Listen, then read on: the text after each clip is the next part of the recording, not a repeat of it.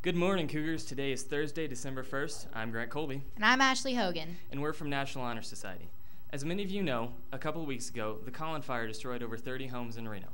And so to do our part, the National Honor Society is hosting a Miracle Minute where you can donate your money to the manila folders that your teachers have. So teachers, go ahead, get out your manila folders, and the clock behind us can start.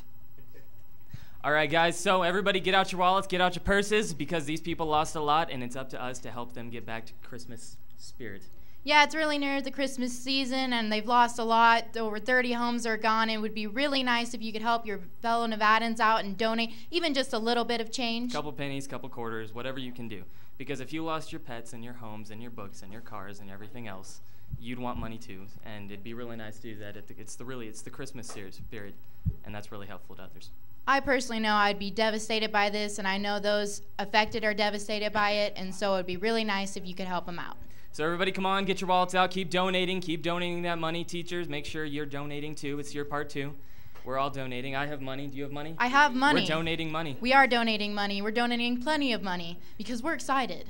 And we'll be doing this again tomorrow, Cougar, so make sure you get money, get more money from your parents, get more money tomorrow. Money. All right, bring it in. We'll be back tomorrow. Thank you. Thank you, guys. And now we go to our Counselor's Corner. Good morning, boys and girls. Today we have Miss Malia, who is one of our assistant principals, joining us. Good morning. I'm so excited to be here at Counselor's Corner.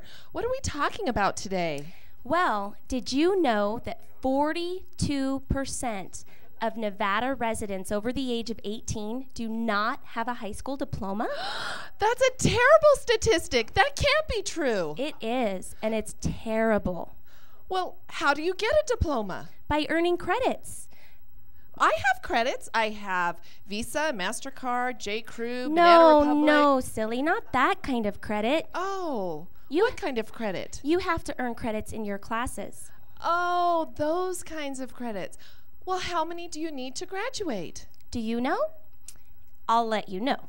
22.5 credits are required for graduation for a standard diploma. 22.5 credits. Well, how many credits can you earn each year? 6.5, which that means that you have to pass all of your classes that you're registered for right now. Well, that sounds easy enough. Is that all you need to get a high school diploma? That's what you would think, but it's not. You have to pass all 4 proficiency tests. All 4? What are they? Reading, math, writing, and science. And the best part is if you pass all 4 the first time you take them, you never have to take them again, and you get to sleep in on those delayed starts. That's fantastic. It is.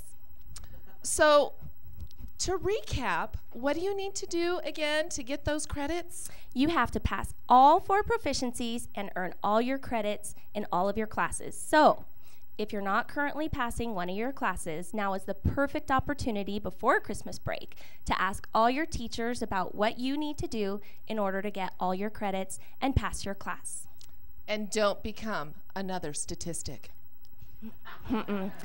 By the way, I want to let you guys know that I really have noticed these last few days that the halls look very, very nice, and I appreciate your efforts in keeping them clean after nutrition break and lunch. So please keep up the good effort, and I do acknowledge it, and I do appreciate it. Have a great day. All right, happy birthday to Cole Meals. Happy birthday. Happy birthday. Love Stevie Lynch. Love Stevie Lynch. Winky face, heart.